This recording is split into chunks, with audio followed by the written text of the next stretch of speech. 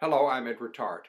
I would like to play for you a beautiful love song that I learned when I was a little kid, Down by the Old Mill Stream.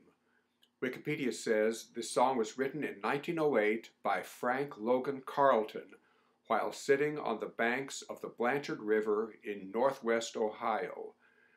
This was one of the most popular songs of the early 20th century. It sold over 4 million copies of sheet music. It has become a staple for barbershop quartets. Here is my piano version, Down by the Old Mill Stream Where I First Met You.